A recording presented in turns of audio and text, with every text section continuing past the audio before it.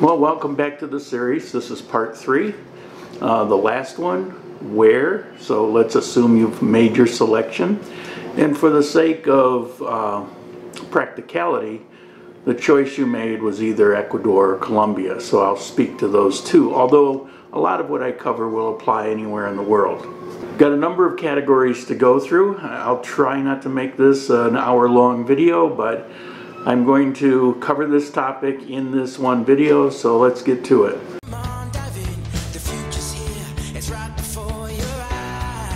Feel free to pause the video so you can take a look at that list. So how do we go to another country?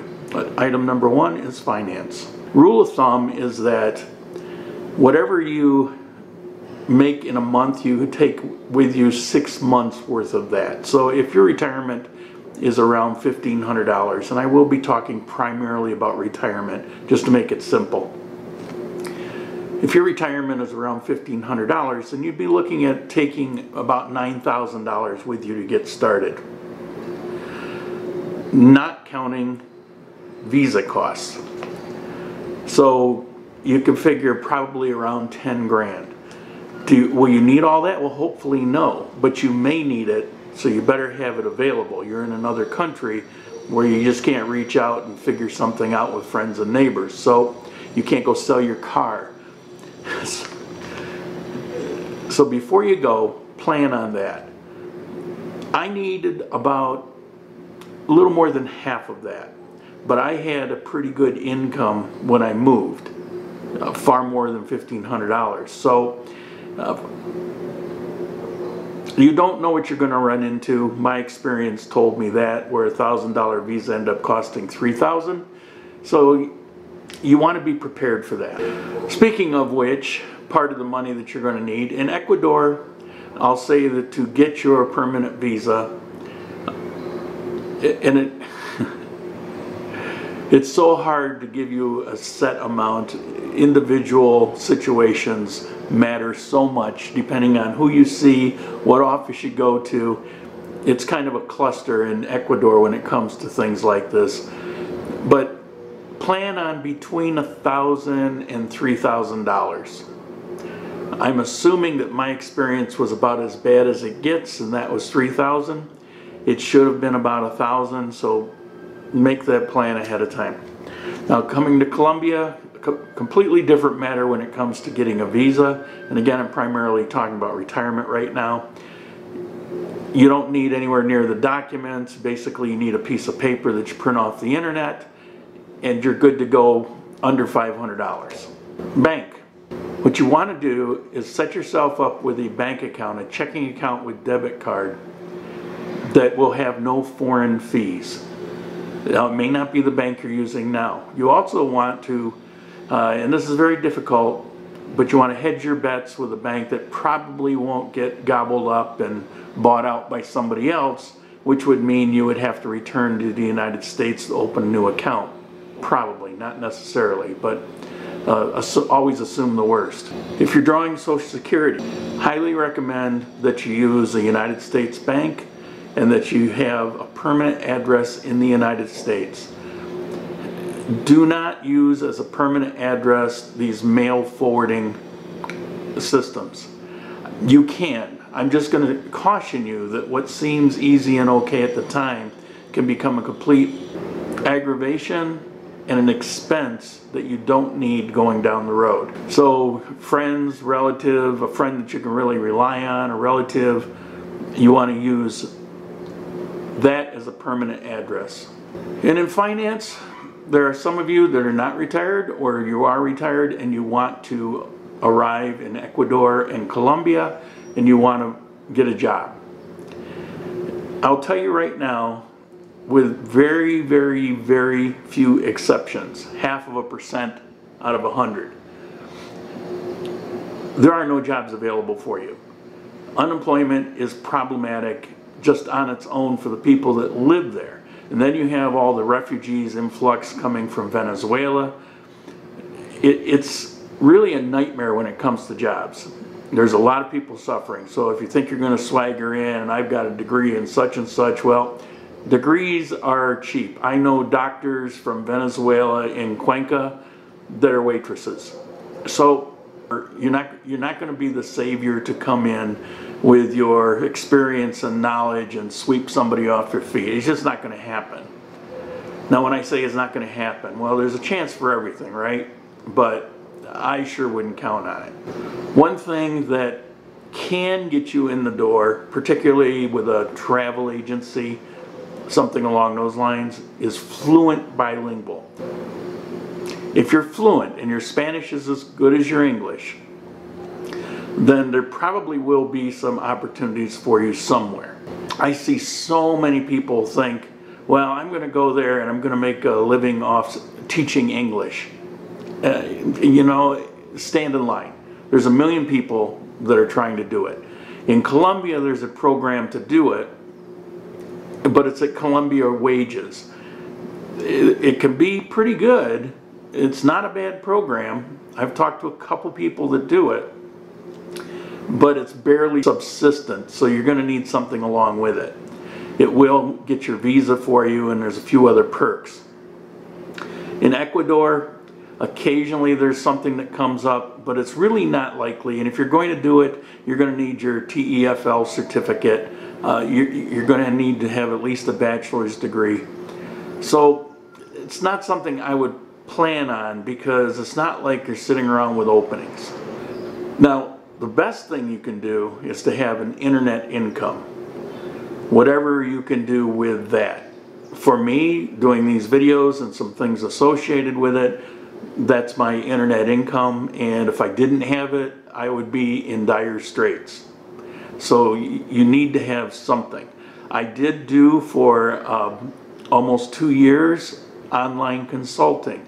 My background is in business. I'm very good at it. There's certain things that I can do that people are willing to pay.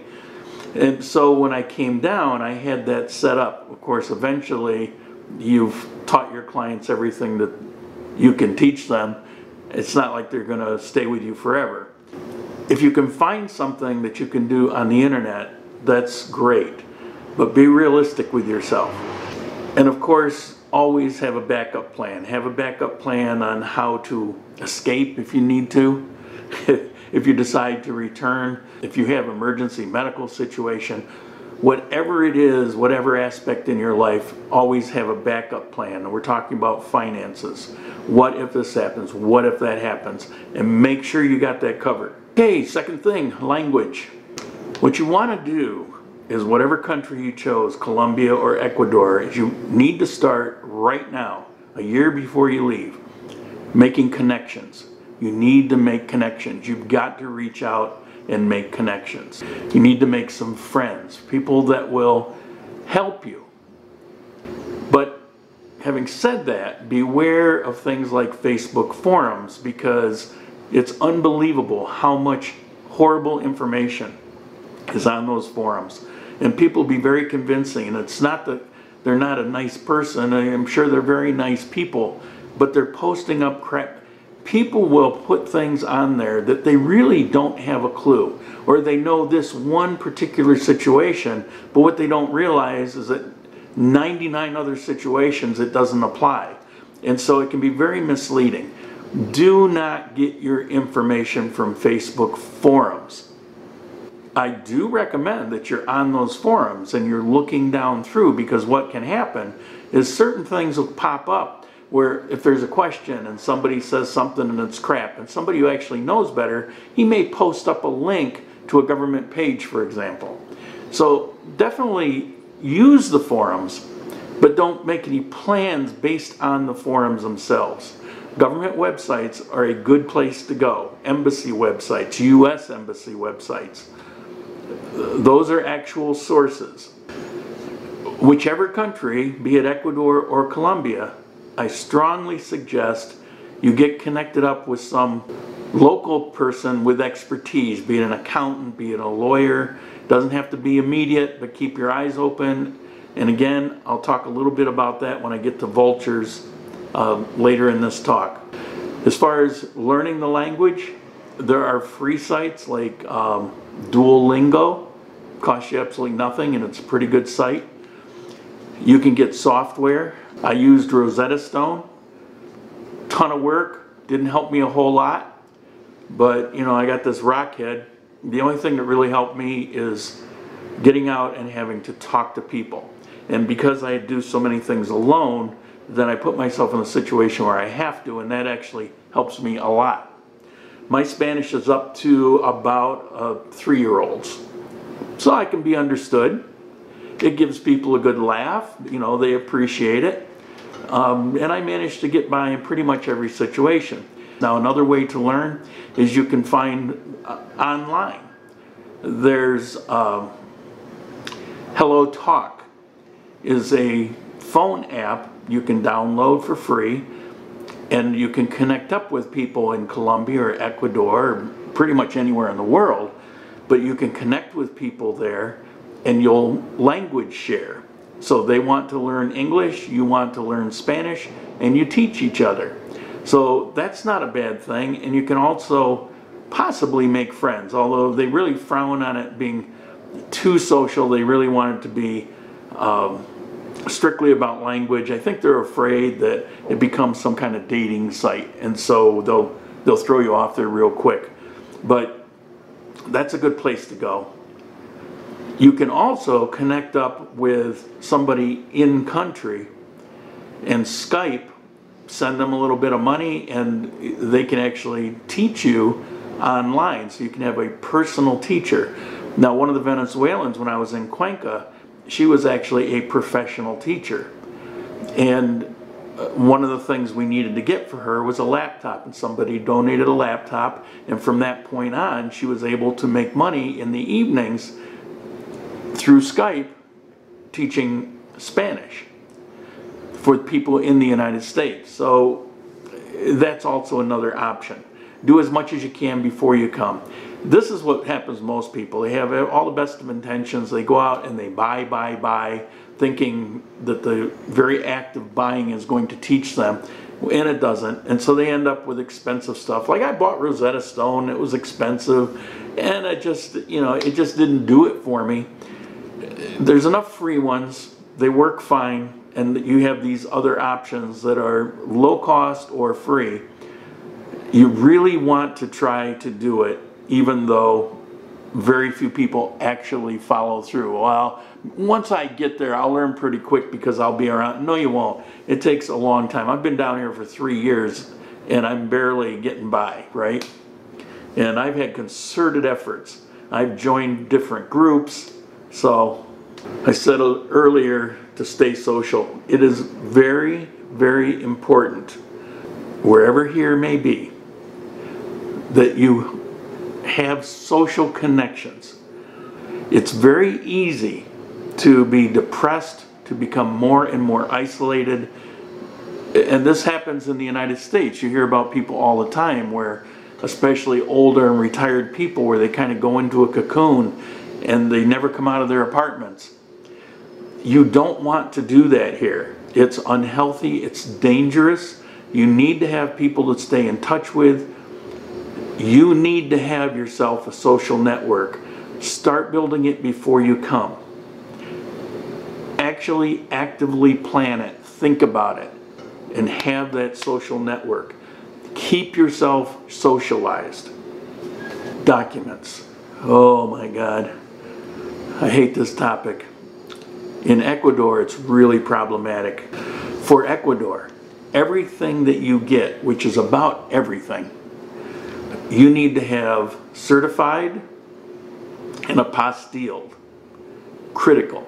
If you don't have that, when certified can be a notary, and apostilled, if you don't have that, it's worthless. Getting it once you're in Ecuador becomes very expensive.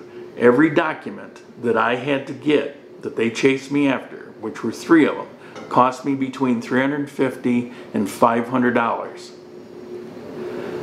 It adds up real quick. You don't want to do that.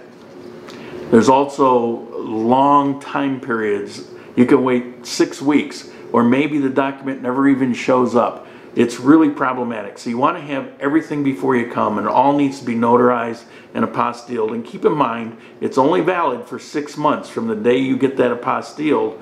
If it's after 6 months, you have to do it again. So have all your ducks in a row. You're going to need, I'm not going to go through the list, you can get this off the government websites, but you need things like your birth certificate, marriage certificate, divorce certificates. Yes, it's required. If you're going to drive, you need a driving record. You're going to need an FBI report. You're going to need the state police report. You're going to need, if you're retired, you're going to need your Social Security certificate. Now, Social Security offices don't give one out.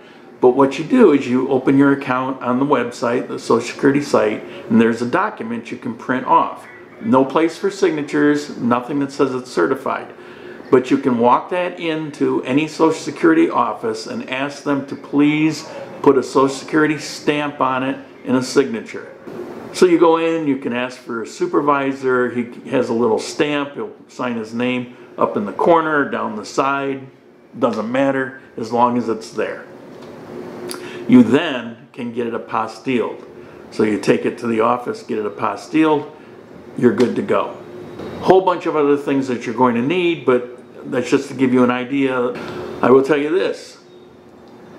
There is no requirement for you to bring anything about your education, but I highly recommend before you come to get a copy of your diploma, your transcripts, high school, college, whatever it is that you have. Go through the same process and get it notarized, get it apostilled. When you get here, you'll find out, for example, to have a driver's license, you need a certain level of education. Now you need proof. Now you got to go back, and now the expense is so much higher. Where you can get it in the United States for a matter of dollars, when you get it in Ecuador, it's a matter of hundreds of dollars. Whatever you can imagine, get it. That's the way it goes in Ecuador. Now Colombia, on the other hand, you don't need much of anything. And if we're talking about retirement, that Social Security paper that you print off the internet, that's all they need. They don't need it notarized, they don't need it apostilled. You just need that, copy your passport, some photos for the visa, that's it. You pay the $500, a week later you have it. I also recommend, particularly in Ecuador, because in Colombia it's not really necessary, but in Ecuador, make sure that you get copies of everything and get that notarized and apostilled. So if you can get originals, if you send off for a certified copy, which is like an original, such as a birth certificate, get a couple of those and make sure that they're notarized and apostilled. Your passport, it must be with at least 6 months still left on it before it expires, or they won't even let you in the country. So if you can renew it, but make sure that you've got more than 6 months, well more than 6 months, maybe a year or more. Now once you get in Ecuador or Colombia, you can go to one of the embassies and you can file for a renewal. But it's a lot easier if you can just get this, if it's possible, to get it knocked out before you even come. But if it's only got 6 months left, don't even bother. Permanent address, I already covered that. It's absolutely necessary for certain documentation. I actually had two banks. I had a savings and I had a bank, Pichincha in Ecuador. I had JEP and Pichincha. And I had a mail forwarding service because everybody said that's the best way to go. And within 2 years, I got rid of those because it's not the best way to go. It's really a bad way to go. This isn't exactly documentation, but I'm including it in this topic. On your phone apps or on websites, there's certain things that you have that will have authentication. So if, for example, you have a Google account, and in order to enter that, you put a password, but then you also, maybe you get a phone message that you have to verify. It's a two-part verification, authentication. You need to make sure that everything that you have that's connected with your cell phone is switched to email, because you won't be able to keep that phone number when you get to Ecuador or Colombia. You're going to have an Ecuadorian or Colombian phone number. And so that's not going to work. You're not going to be able to transfer those calls. So if you switch it to email before you come, every account you can think of, go through all your accounts and see what they're asking for. If you do it before you come, it will save you a lot of headaches. And then once you're here, if you so choose, you can switch it to your Ecuadorian or Colombian phone number. Speaking of your cell phone, make sure your cell phone is unlocked. I've seen time and again where somebody comes down here and they got Verizon and they put a SIM card in it and they find out it doesn't work because it's locked. You can get them, they call it jailbreak, you can get that done in Ecuador or Colombia. It's not the best of ideas. It can work out great. It might cost you $10, $15. It can work out great. It can also be a bit of a problem because everybody and their brother works on cell phones down here and not everybody really knows what they're doing, and they can kind of mess up your cell phone. Get it done before you leave. If you can't get it done, if it's problematic, it'll be problematic here. Last thing in this category is the STEP program, S-T-E-P. Check with the U.S. Embassy. Basically, it's a program you sign up for and you'll get any kind of updates or warnings, but you're on the list. Also, once you arrive in the country, in Colombia or Ecuador, go to the embassy and register with them, or you can do it by phone or email, depends, whatever the situation is. But get yourself registered, where you live, basic information, so that if something ever happens, they can go to bat for you, they can help you with it. But if there was any kind of national emergency, something terrible happened, like the people who were living on the coast when the earthquake hit a few years ago, it can become important. So, consider that. Flights, what do I do with flights? When you go to another country, they require proof of round trip or a ticket to move on. So you're going initially on the free 90-day visa. It's just a stamp in your passport at the airport. They want to know that you're not flying in and plan to just stay there illegally. Because contrary to popular opinion, other countries are very, very strict on immigration. And they don't permit anything like what goes on in the United States. Don't mess around with them. Don't step on any toes. So if they have a requirement to show you're either going to Ecuador, for example, but you're moving on to Colombia, you need to have a ticket to show that. Or if you're going to Ecuador, you need to have a ticket showing that you're going to return to the United States, one or the other. I didn't know at the time that it doesn't have to be a return flight on your plane ticket. Although most plane tickets, if it's one way or if it's return flight, the price usually isn't that much different, strangely enough. In which case, go for it. You get a bus ticket. You can get a bus ticket online. You drop 20 bucks to go to the border. So you don't have to have that expensive round trip. Vultures. I have to talk about vultures. This is a big beware. New people, if you go to the Facebook forums where so many people go, and you'll watch somebody post up a question about rentals or a housing or a visa, you will see a ton of people pounce on them. I'm looking for a rental in Cuenca. Well, I got this place on the coast for rent, and all these people will inundate them with these things, and they sound so nice and they're so helpful. It's how they're making a living. Now, I don't hate them for that, but you're a target. And most of those are going to try to sweep you up because you don't know any better and get more money out of you than you should be paying. In rentals, you'd be paying double. I see all the time. Somebody in particular, I won't even bring up a name, but somebody talks about rentals for $300 or $400, and this person will jump in and say, oh, that's ridiculous, and don't be such a penny pincher, and why do you want to live in squalor? Get yourself a good place, don't listen to them, and I can get you hooked up, $700 or something. And yeah, except he's getting you hooked up for $700 for something that costs $350. It's not helpful. And I've talked to a couple people that said, well, it's worth it to me to have somebody hold my hand and walk me through. It really isn't, because you're stuck paying for that for at least a year. That's some serious money. You want somebody to hold your hand, you can get that for far, far less. A couple $100 will give you a couple weeks of somebody to hold your hand. So don't do that. Beware of the vultures. The worst vultures are other gringos. I swear they're the worst ones. But here's the biggest trap. I'm bilingual. I speak English. I can help you with this.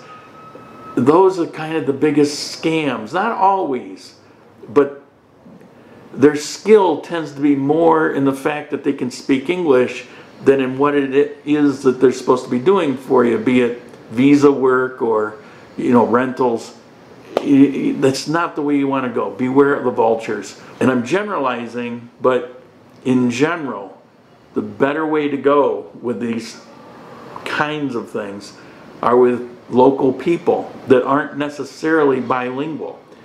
Rather than get ripped off for large amounts over a period of time, it would be better for you to hire yourself a representative for you that's a translator and pay them 20 bucks a day or something along those lines, 30 bucks a day, to spend a few days to take care of these things for you with a local person who may not be bilingual. So it's something to consider. You don't really need to be a target. I would prefer to have someone with more expertise than someone who can speak my language. Healthcare. You need to have something. And I'm not talking about whatever the laws are. I'm talking about for your own sake. You need to have something. What is that going to be? Is it going to be $15,000 setting in a savings account somewhere that if you get sick you can buy your way through? That's fine. Without going into detail on this, you can do the detail, you can do the legwork, but healthcare in Ecuador, for example, is really kind of problematic. The IESS, which is their version of the Social Security system, which covers medical, it covers retirement, there's a series of things that it does, but it's bankrupt.